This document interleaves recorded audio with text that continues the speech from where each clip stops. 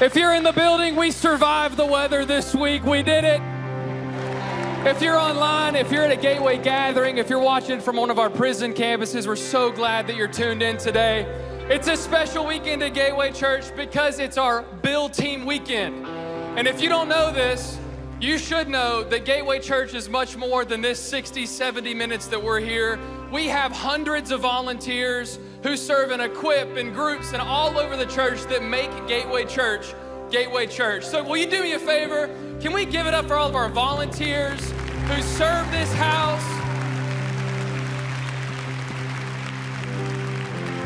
It's gonna be a great weekend. We have a great service planned for you. We prepare our hearts for worship tonight, Lord. God, come inhabit the praises of your people in Jesus' name. And everybody said, amen.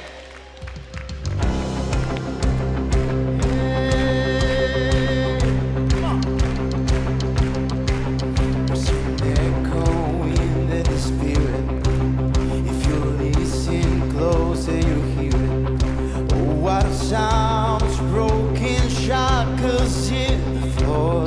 Hey! There's a symphony in the making. There's a freedom here for the taking. Oh, what a sound of broken people rock sword.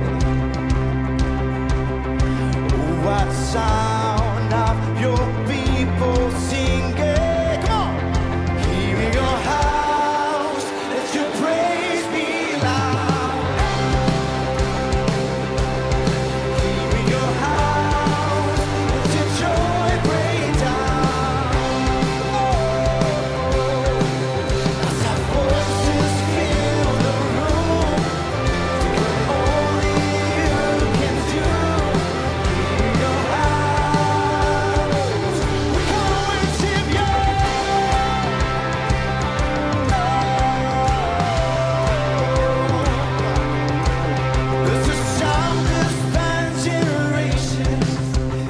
Sing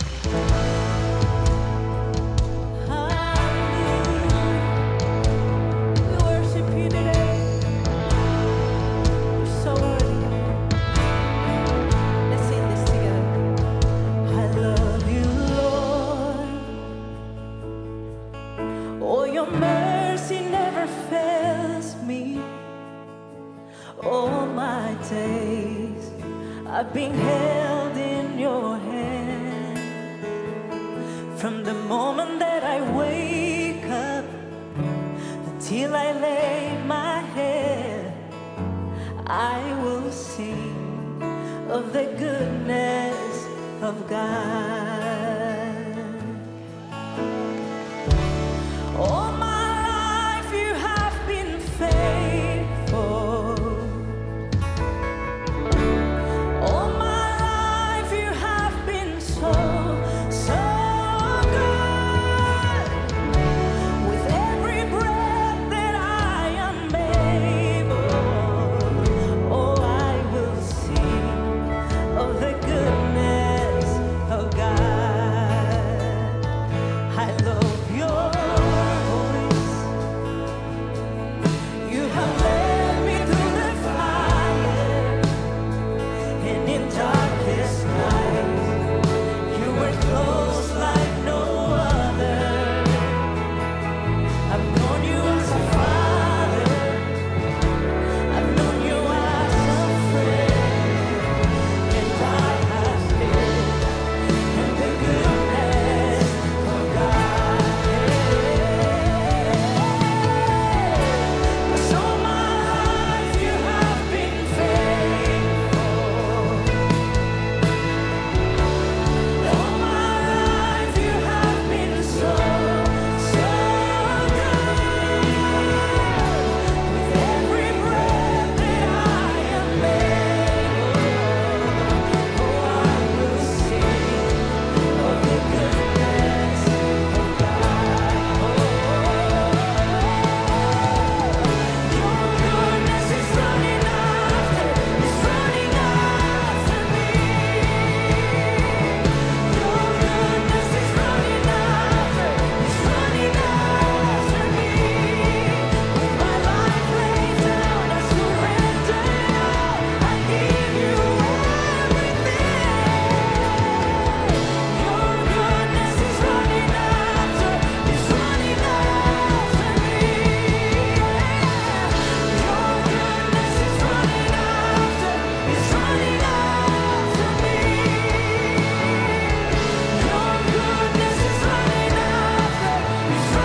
after me. With my life laid down, I surrender now. I give you everything. Your goodness is running after me.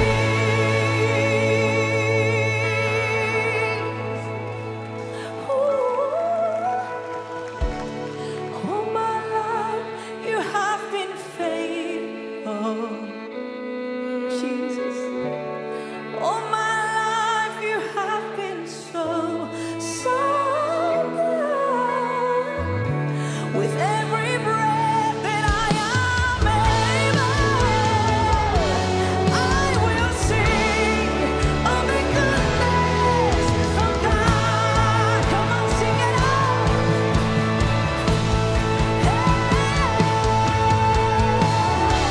'Cause all my life you have been faithful. All my life you have been so, so good. With every breath I am able, I will sing of the goodness of God. I will sing of the goodness of God.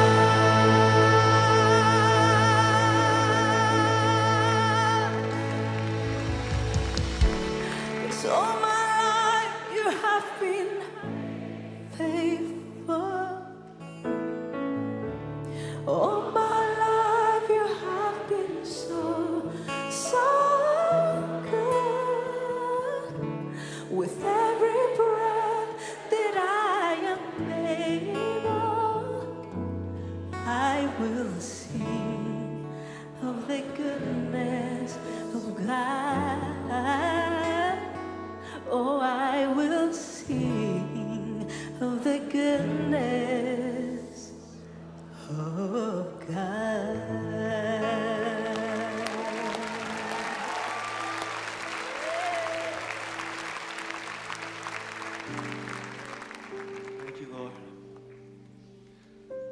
You know, something I've always loved about our church is that we're a worshiping church. We've never been a spectating church. We've never been a church to just stand and watch when God's presence is here. We have engaged with God's presence. We have worshiped Him with our whole hearts. And it's so beautiful because, church, you are wonderful worshipers. The way you encounter God, the way that you express your love to Him, it's just beautiful.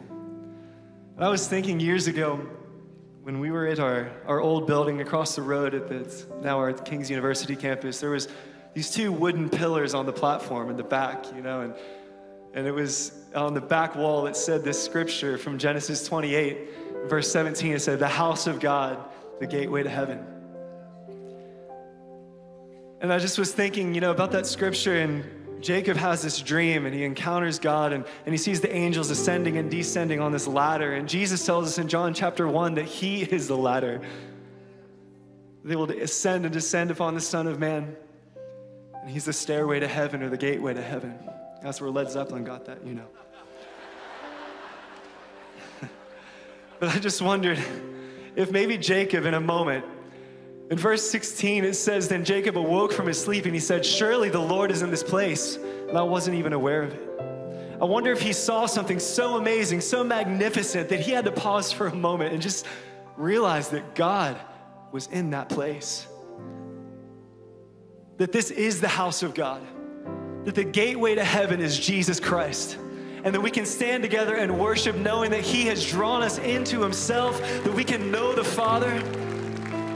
Can we take just a moment now, and if you're comfortable, if you want to lift your hands or close your eyes, or however you just want to connect with the presence of the Lord. We're just going to sing this simple song together. And just don't worry about the words on the screens. Don't worry about what's happening. Just sing to the Lord. Worship Him. Lord, You are more precious than silver. Lord, You are more costly than gold. Lord,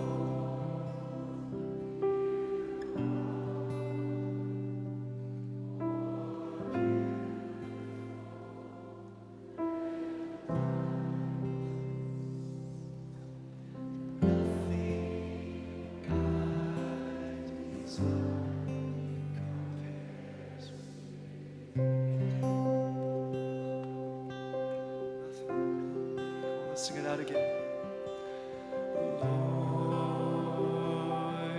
You are precious than silver. Lord, You are more costly than gold.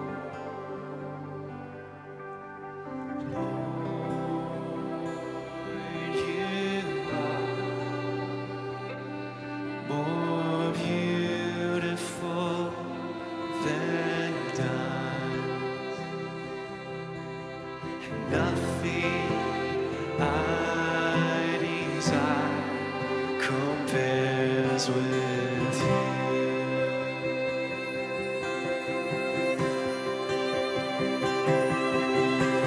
Who can count the blessing of knowing You? Who can judge the worth of who You are? Who can count the blessing of loving You? Who can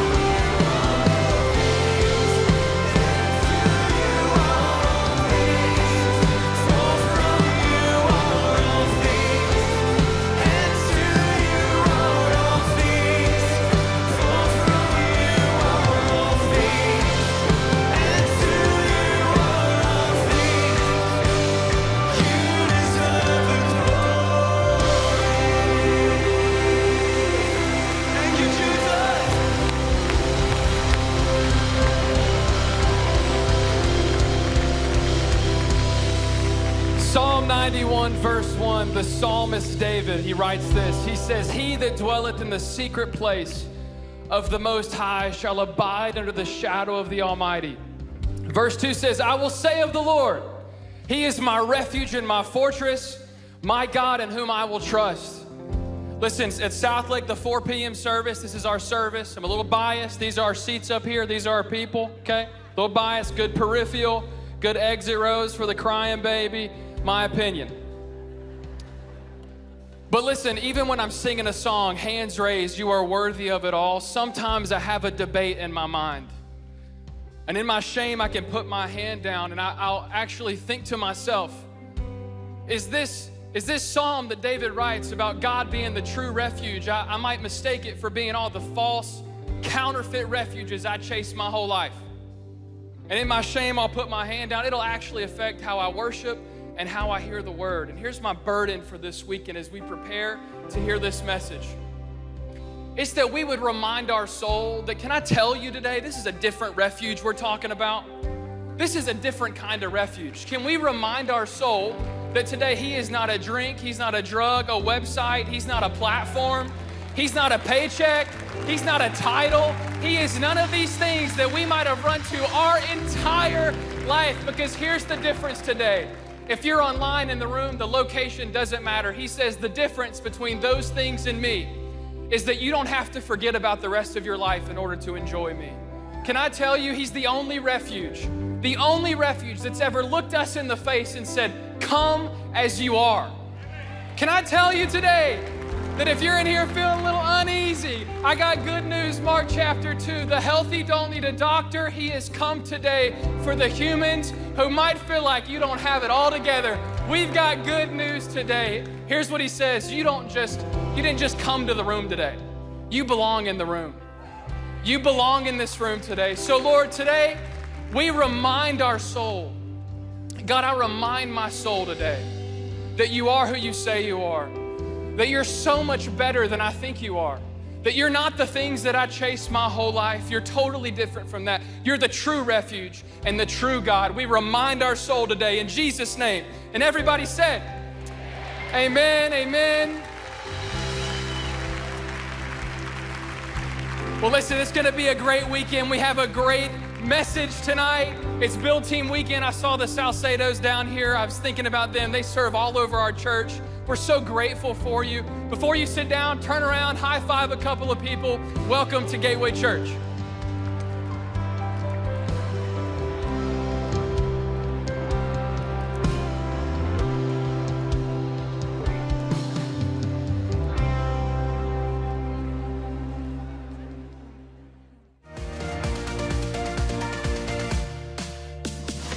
Hey everyone, whether you're at a campus, a gathering, or online, we're so glad you're joining us.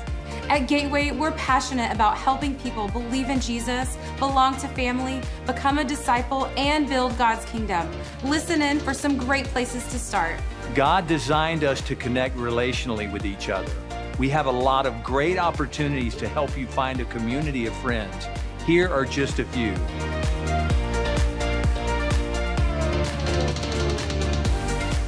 To stay up to date with all that's going on, visit gatewaypeople.com.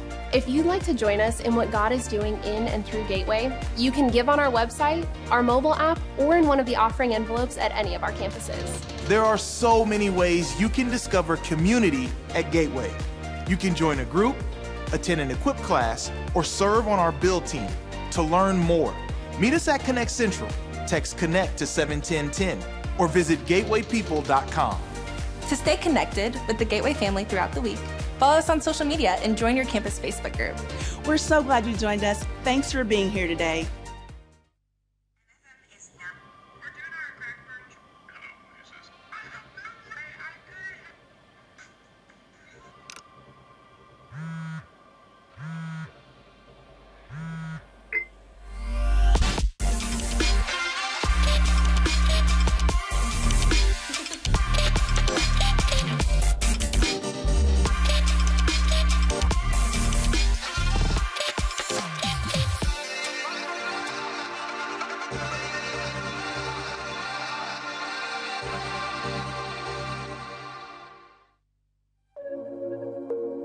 It was you who created my inward parts. You knit me in my mother's womb. I will praise you because I am fearfully and wonderfully made.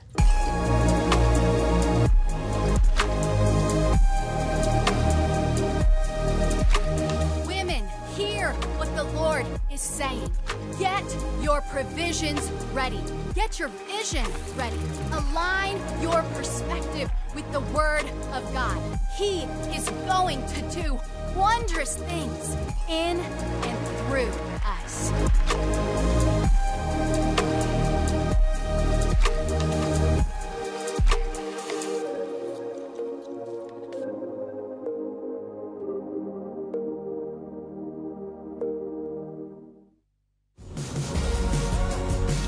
These are my best friends, but I didn't know them before I started serving here. When I volunteered for the build team, I did it to help others. I just didn't realize all I would get out of it. I found purpose, but I also found friends. They're who I call when I need help. They're who I do life with. Finding these friends, it's kind of made a big church feel small.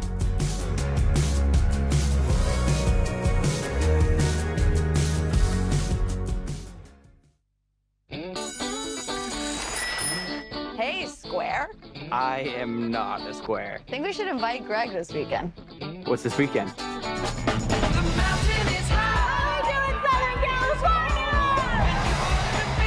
These people are hippies, rebels against old-fashioned authority. I think these kids need help. What they need is a bath. You're passing judgment on people you know nothing about. Maybe that's why your church is so empty.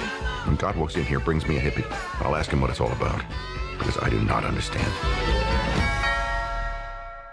This house has a very good vibe.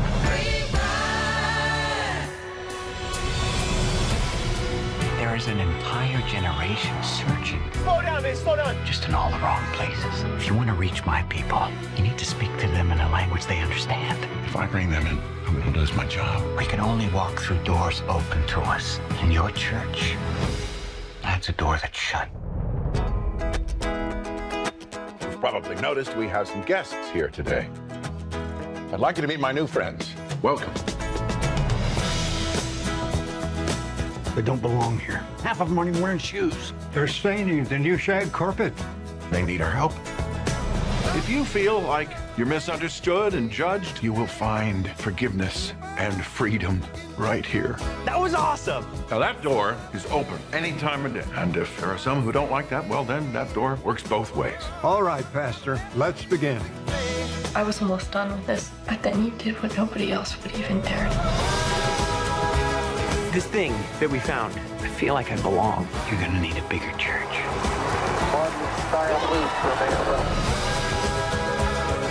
Our country is a dark and divided place, but now there's hope, and it's spreading. This is your home, and I want you to tell all your friends about it.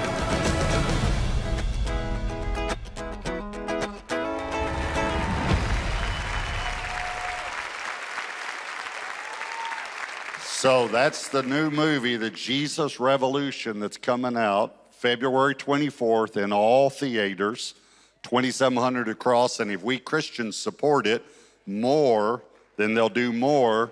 It's the same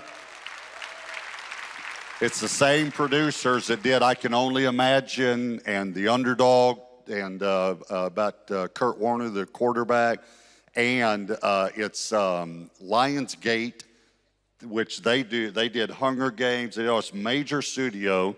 I'm going to be back next week, continuing the series, Divinely Human.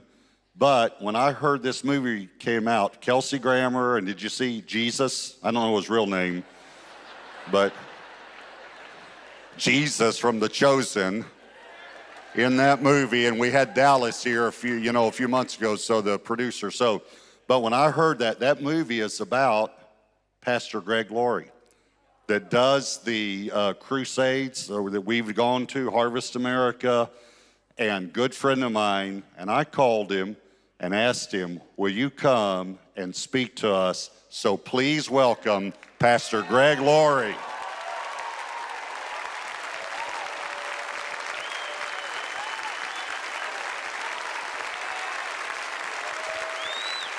Thank you, Robert.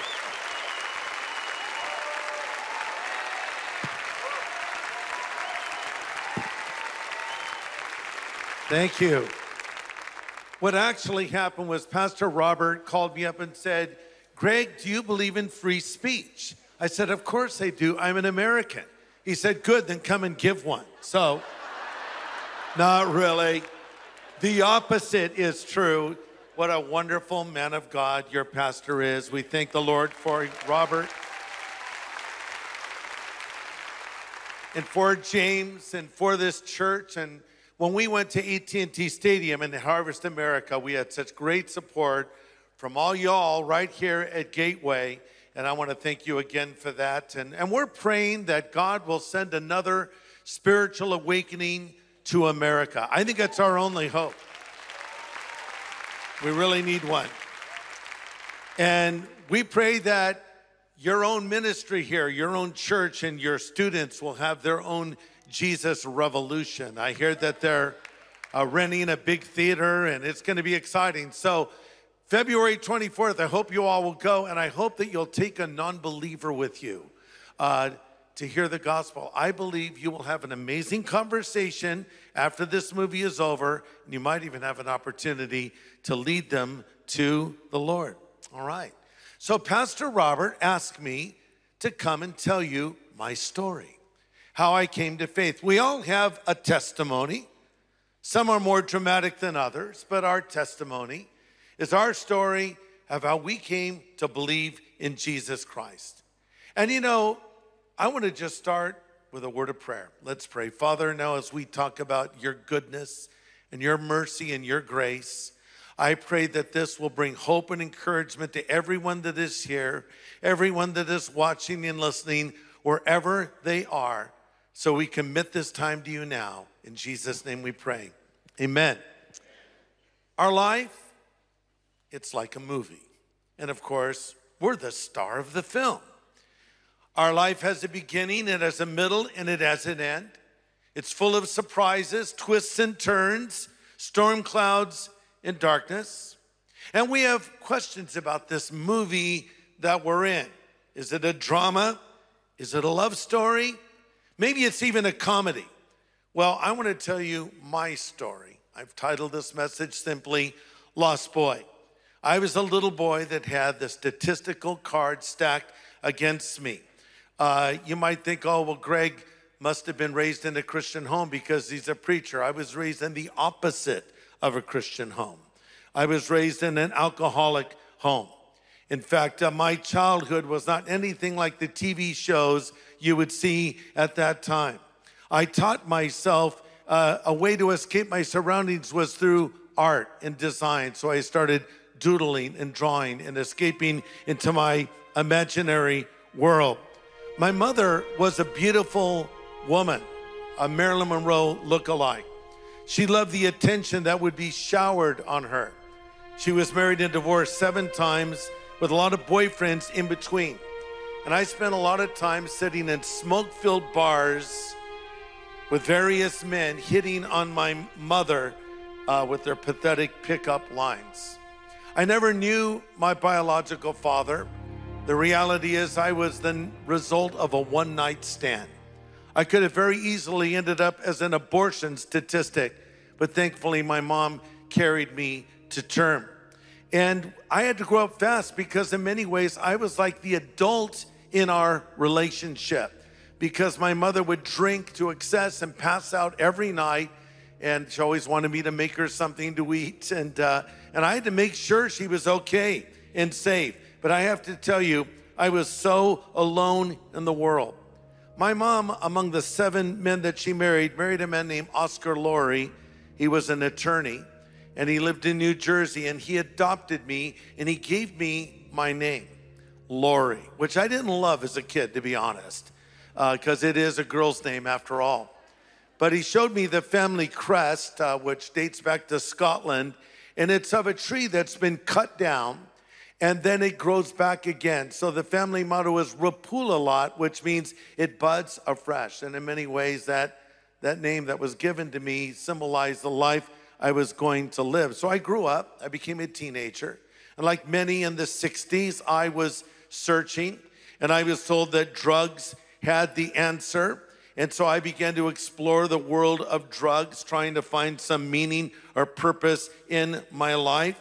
I believe the expression, never trust anyone over 30, because my experience was there was no adult worth trusting. Now I don't trust anyone under 30. No, I'm kidding. But so, a whole generation was caught up into drugs, sex, and rock and roll. And we followed these Pied Pipers, and it really was the blind leading the blind. And then one by one, all of these rock icons died before our eyes. Jim Morrison, lead singer of The Doors; Brian Jones, founding member of the Rolling Stones; Jimi Hendrix, Janis Joplin. Ironically, they all died at the age of 27. And so this whole hippie dream of mine was starting to turn into a nightmare. So one night, some friends of mine and I went down to Laguna Beach, and we bought a kilo of marijuana. Not to sell, I was not a drug dealer. We bought it to smoke ourselves. That's how pathetic it was. And we're in our little vehicle on the Pacific Coast Highway in Southern California, and it was raining, and it started to spin out of control. And I thought, this is it. This is how I'm going to die. And the headline in the newspaper is going to be, drug dealers die. And people would say, it serves them right. But that was sort of a wake-up call for me, because I was thinking, okay, where is the answer? The answer is not in this pathetic life that I've chosen. So where is the answer? And one night, after we were out there doing drugs together, I took LSD, which has made a big comeback, I've heard. And I was having what you call a bad trip. And I was running down the streets thinking I was losing my mind.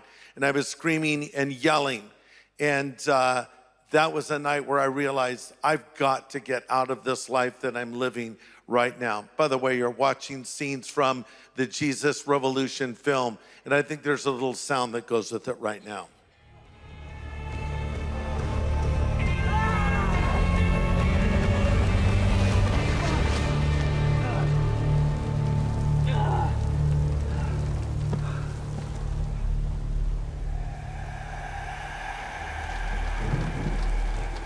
I don't want to die. I don't want to die. I don't want to die. I don't want to die. I don't want to die.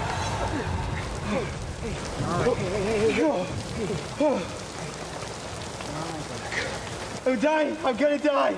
That's the drugs lying you, man. You're alive. I promise you. What's your name? Greg. Greg. It's all right. It's all right. I'm Lonnie. You ran past my house screaming. I just followed you. Just breathe. Lonnie, be honest with me, man. You're really here. Are you really here? Yeah, man, I'm really here. Good. And I'm gonna sit with you here as long as it takes, okay? What are you doing out here? What are you running from? I don't know.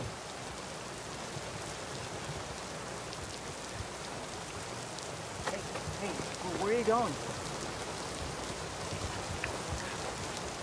Hey, Greg. God says you don't have to run anymore.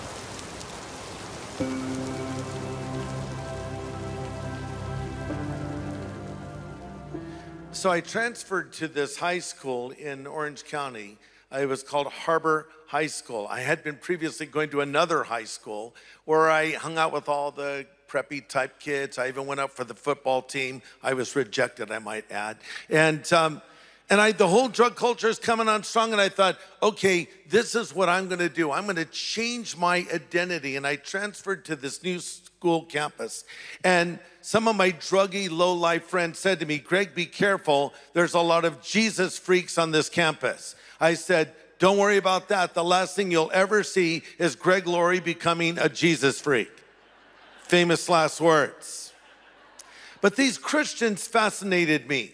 they would walk around actually carrying Bibles in public. And I thought, why would anyone do that?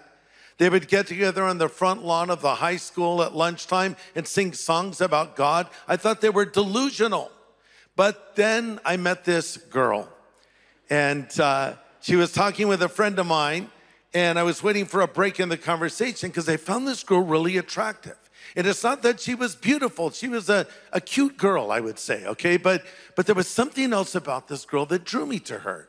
And as I'm waiting for a break in the conversation, she's got her notebook and she's got textbooks for class. And then I noticed she had another book. Oh no, it's one of those books with a black cover and the gold pages. And I thought, she's a Jesus freak. What a waste of a perfectly cute girl.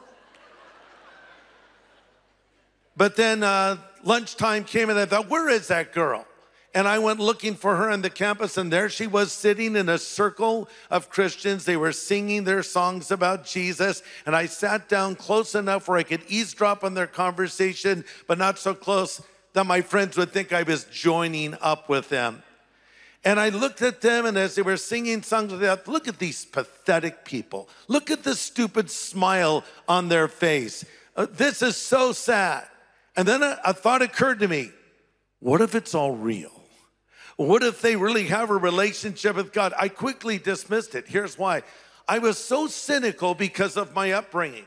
I'd been disappointed so much in life. I thought, this can't be true, that you just believe in some God up in heaven and your life begins to change. But as I watched them, it fascinated me. Then this guy stood up to speak, and he looked like Jesus.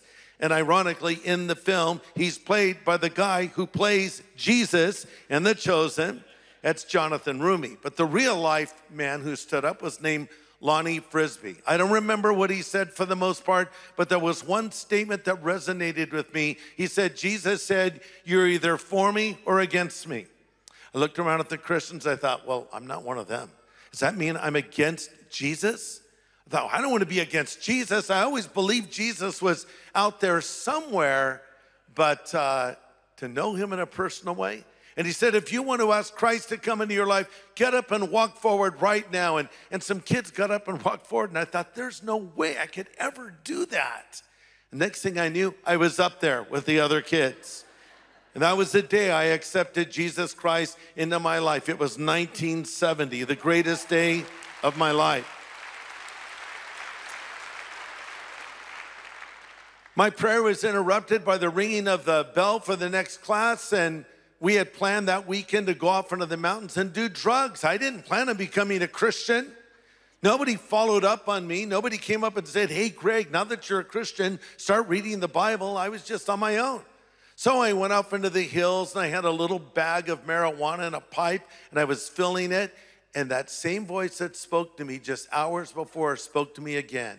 It was the voice of God, and he said, you don't need that anymore.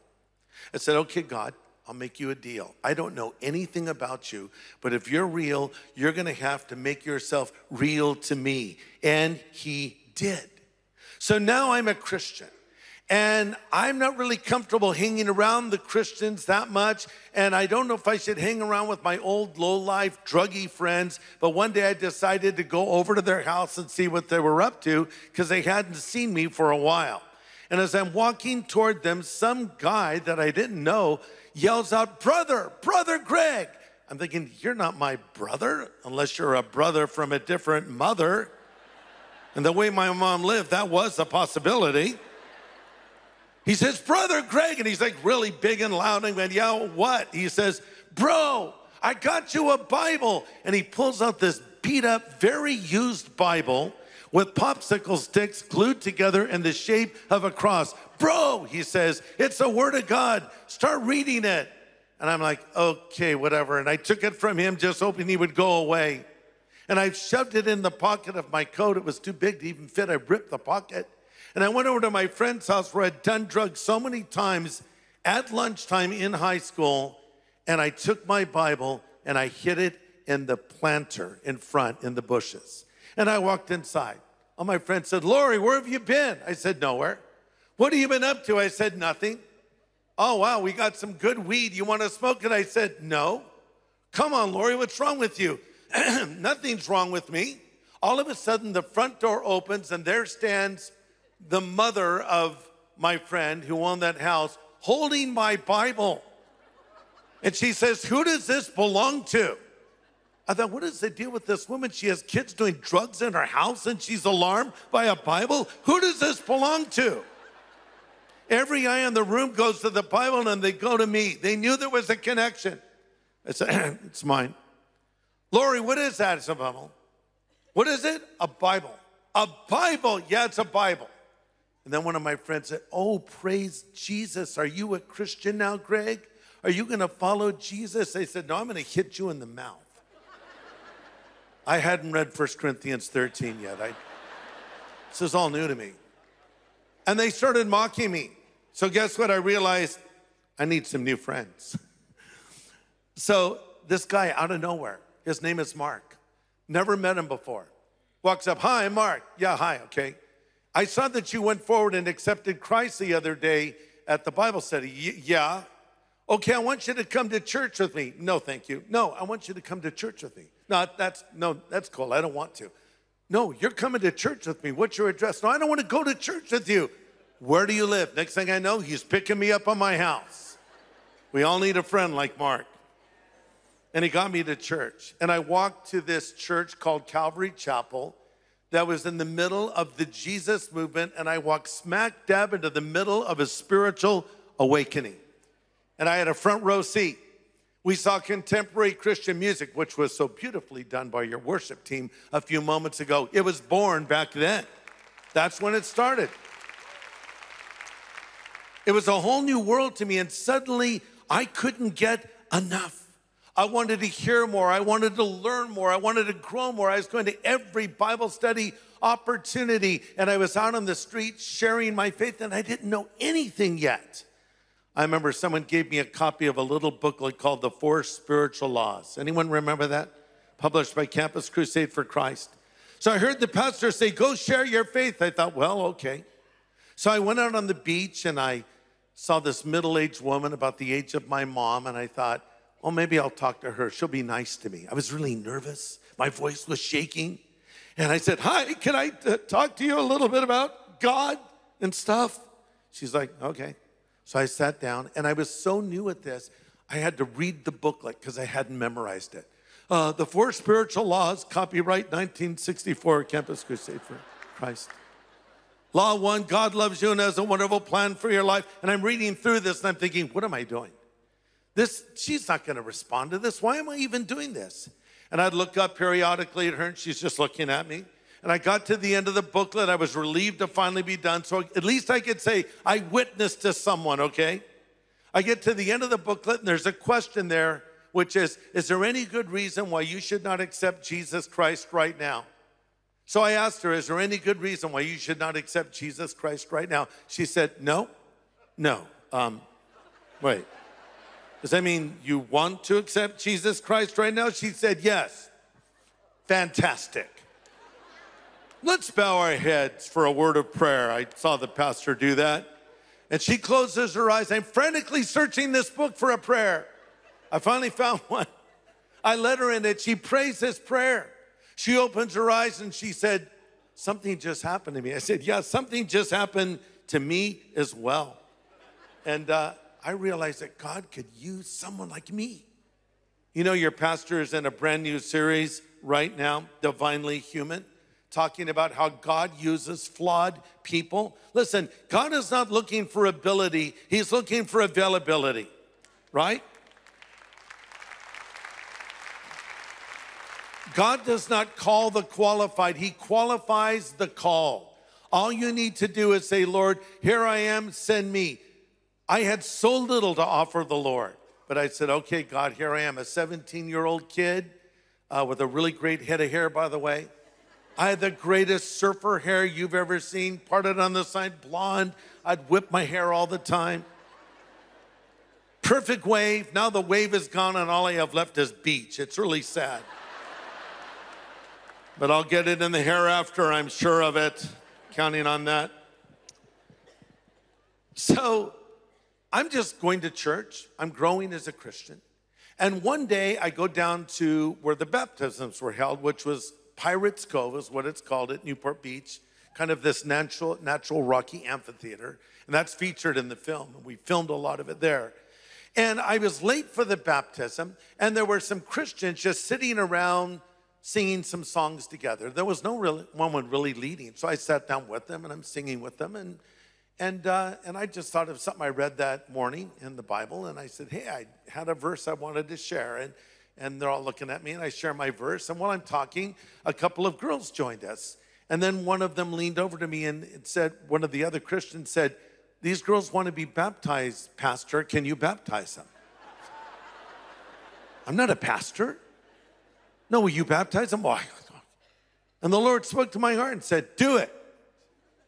Well, are we not to go into all the world and preach the gospel, baptizing them in the name of the Father, Son, and Holy Spirit? So I said, okay, well, I could baptize you. Come on. And next thing I know, I'm walking now with 30 people behind me, and I'm thinking, how did I get myself into this? We get down to the beach, and I said, okay, I'll baptize you now, but I'd never watched the technique of baptism. Like, what do you do? So I blundered my way through it, and it was beautiful, and I was done, and I walked up on the beach, and a little crowd had gathered up there on the rocks, and clear as day, God's Spirit spoke to me and said, preach the gospel. I'm not a preacher. Next thing I know, I'm talking to these people. Hey, you might be wondering what's going on down here and why these people are being baptized. And it's almost like I stepped outside of myself and said, what are you doing? What, do you think you're Billy Graham now? You can't preach to a bunch of people. And meanwhile, I'm saying, if you want to accept Christ, get up and walk down right now, and I'll baptize you. And I'm this is insane. People came down, and I baptized them. And that was the day where I got a taste of what was coming later in my life. Well, I started teaching at little Bible studies, and I met my wife, Kathy. And she had two sisters. And there they sat while I was speaking, and I noticed her. And I'm not suggesting I was scoping out chicks while I preached, okay? But there was a light on Kathy because her sister was holding a flashlight over. No, not really. So afterwards, I said, why don't we go out and get some coffee together? And we did. And then the next time we were at the Bible study, I said again, let's go out and get dessert. And we did. And then a third time I said, let's go out and get some coffee and dessert. And she said, shall I call my sisters? I said, no, just you. So we fell in love, and we broke up 3 times. And then we got married. And we just celebrated 49 years of marriage just a couple of days ago. So, wait, go back to the other picture. Go back to the first photo. So look at this tuxedo I'm wearing. What was I thinking? Now go to the next picture. Kathy looks the same. 49 years later, what happened to her? And look at me. Wow, sad. But anyway, so I went on to start our church, and we're getting ready to celebrate 50 years together as a ministry. So we're so thankful to God. And you know, I would not have chosen the life that I ended up living, but I think we can take our life and use it as a tool. Our pain can be turned to gain. Our setbacks can be turned into a setup, and our tests can become a testimony. And what you have gone through in life is not just meant to destroy you, but to develop you. Because I know there's someone listening to me right now that says, it's not fair what happened to me in life. It's not fair that my parents divorced. It's just not right that I had to live this childhood that I had. I'm sorry these things have happened to you, but I want you to know that God can take all of the pain of your life and He can bring good despite it if you'll commit it to Him, you see?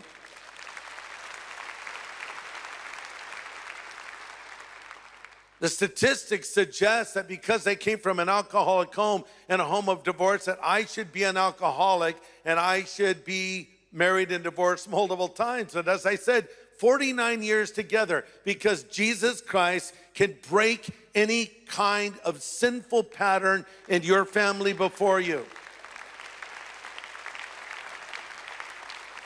The Bible says, if any man be in Christ, he is an altogether different kind of person. The old things have passed away. Behold, everything becomes fresh and new. I love the way things look right after it rains, don't you? Even the people that don't wash their cars get their cars washed. And you might even see a rainbow, right? And God can change everything. He can change the trajectory of your life. So I have just a few thoughts for you before I'm done here. And I didn't say how many thoughts. This could be an hour and a half of thoughts. Not really. But number one, I want to say this to you. Whatever you're going through in life, remember, it's going to be okay. Now let me explain. I'm not suggesting that life is easy. But what I am suggesting is, if you're a believer, God is in control of your life. As Christians, we don't believe in accidents. We believe in providence. We believe the Lord is guiding our steps. And listen to this. God says, I know the thoughts that I think towards you, says the Lord. Thoughts of peace and not of evil, to give you a future and a hope. Now, if that verse simply said, God speaking, I know the single thought I had about you for one moment, says the Lord, I'd be happy. To think that God Almighty, the creator of the universe, had a thought about me. But that's not what the verse says. God says, I know the thoughts that I think toward you. It's continuous thoughts. But wait, what kind of thoughts are these? Are they bad thoughts? I know the thoughts that I think toward you, says the Lord, thoughts of peace and not of evil, to give you a future and a hope. And I think it's so important for us to reach out and let people know that there is a God in heaven who loves them. Whatever you're going through, it's going to be okay. God will get you through it. Number two, and I would say this to a younger Greg. If an older Greg could speak to a younger Greg, and by the way, I'm 70 years old now. So did you have to react that way? People will come up to you and say, wow, you look pretty good for 70. Okay, whatever.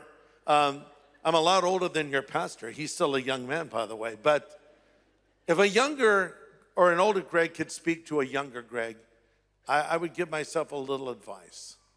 Number one, I would say, Greg, take care of your hair. Just enjoy it while you have it. I would say to a younger Greg, Star Wars figures, when they came out the first time, buy a bunch of them and keep them in original packaging. Have you heard of that video game called The Legend of Zelda? I heard that an original version of that in its packaging, it came in, just sold on eBay for $500,000. I'd say, Greg, buy a bunch of those Legend of Zelda games and hang on to them. Now, I'd say, Greg, make sure that you take care of your skin, because you're going to take a lot of trips to the dermatologist in the years ahead. But seriously, I would say to a young Greg and to any young person, put God first in your life. You'll never regret doing that. Put God first. Here's what Jesus says. Seek first the kingdom of God and his righteousness, and all these things shall be added unto you. Listen, don't put money first. Don't put career first. Don't put politics first. Don't put ministry first. Put Christ first. Put him at the forefront of your life. You'll never regret that, because there's a lot of things we can focus on in life. And before we know it, our life can be over. And all those things we've acquired will be left behind. One day, everything that you own will be put into a hospital drawer. The only legacy that matters is the legacy of your faith. So make sure you put Christ first. God appeared to a young Solomon who had ascended to the throne after his father David had died. And God came to him and said, I'll give you whatever you want. Tell me what it is. Can you imagine if God appeared to you in a dream and said that? Ask for whatever you want. Okay, Lord, let's talk about that lottery. Really, what would you ask for if God would give you anything you want? Solomon said, well, Lord, I need wisdom to rule your people. God said, because you asked for wisdom and not for riches and not for glory and not for honor, I'm going to give you the wisdom you prayed for, and I'm going to give you all these things as well. Seek first the kingdom of God, and all these things shall be added unto you. Number two, What I would say to a younger me and to any young person, or for that matter, any person, I would say stop worrying and start praying. There's so many things that cause anxiety in our world today. Just turn on the news, just go to a news website, and now we carry these phones around and they're buzzing constantly with more bad news. And it can really stress you out and cause you to worry. Then you have your personal problems, you have your family problems, you have your health problems, and other things that you deal with every day. But here's what the Bible says: don't worry about anything, pray about everything, tell God what you need and thank Him for what He has done, and you'll experience God's peace, which will exceed anything you can even understand. His peace will guard your heart and your mind as you live in Christ. So turn your worries into prayers. Turn your worries into worship. Turn your panic into prayer. So when worry comes, and it does come, doesn't it? Just turn it into a prayer request. Lord, I give it to you. It's sort of like a conditioned reflex. We have natural reflexes and we have conditioned reflexes. Natural reflex: if I touch a hot stove, I pull my hand back. No one had to say, pull your hand back, because it hurt. I was burned. Reminds me of a man who went to see a doctor with 2 severely burned ears. He said, "Doc, you got to help me." The doctor said, "What on earth? How did you burn your ears?" He said, "Well, I was ironing, and someone called me on my phone, and I answered my iron instead of my phone." Okay, that explains one ear. Why did you burn the other ear? The guy said, "Well, they called back." These are the jokes, people, sorry. That's a natural reflex. Conditioned reflex, that's when you learn to do something through repetition, sort of like driving a car. I have 2 granddaughters that can drive now. And when I've driven with them and they're at the steering wheel, they have to think about everything. And don't even get started on parallel parking, right?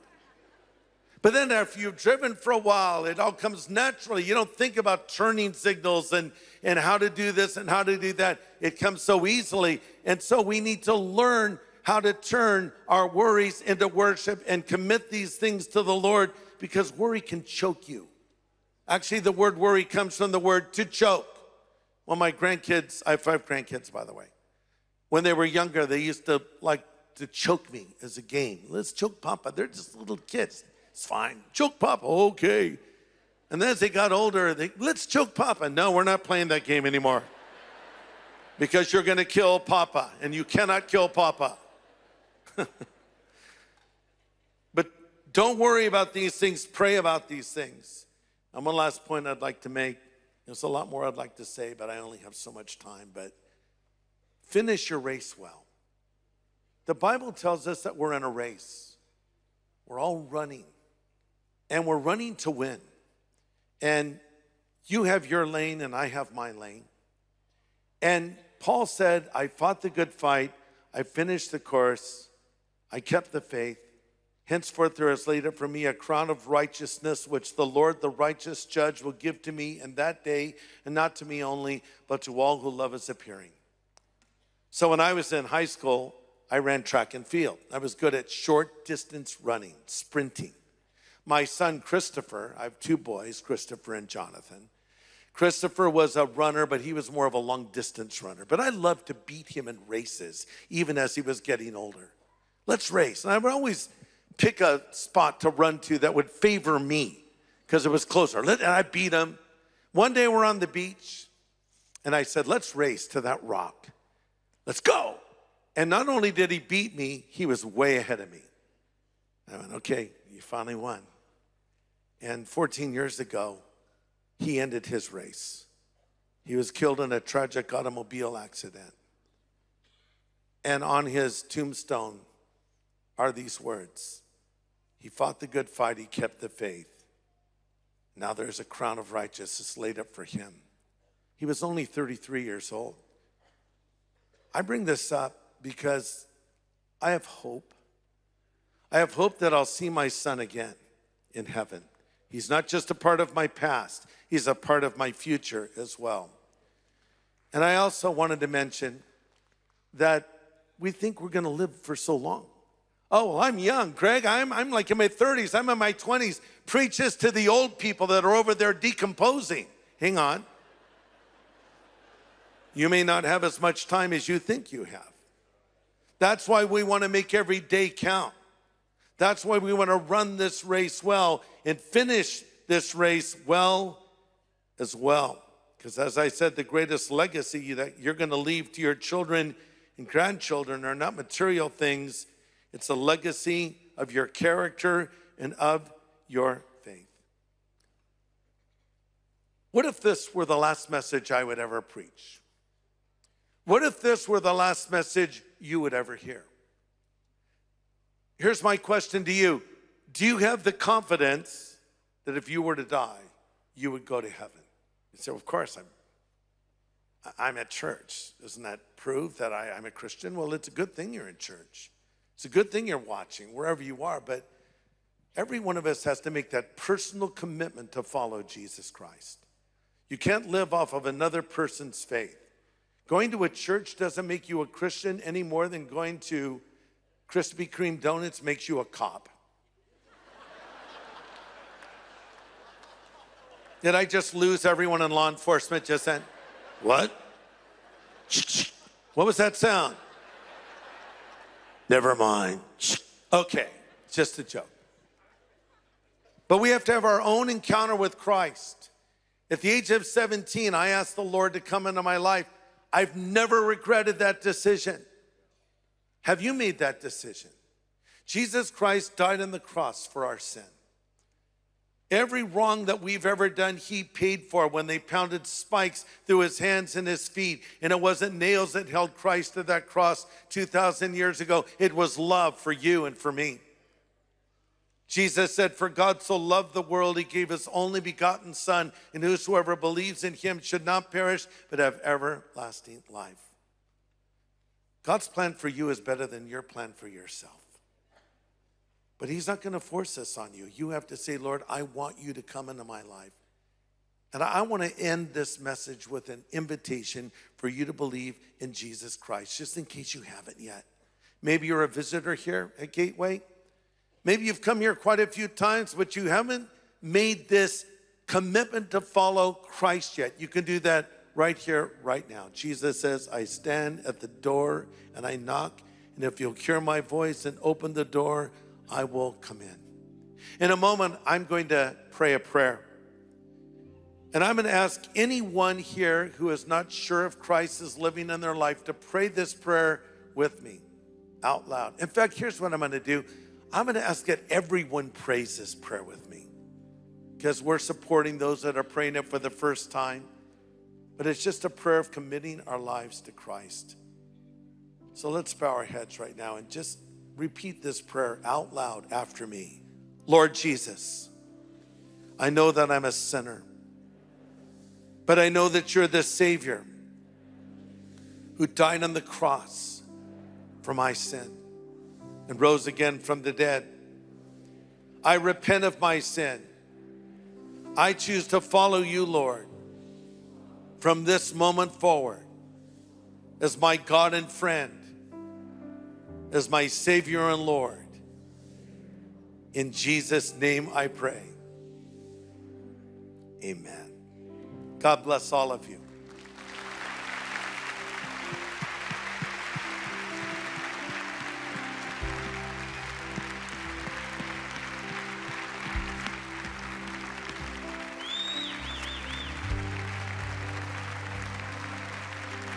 Well, this part of our service, we call this part of our service the call to action.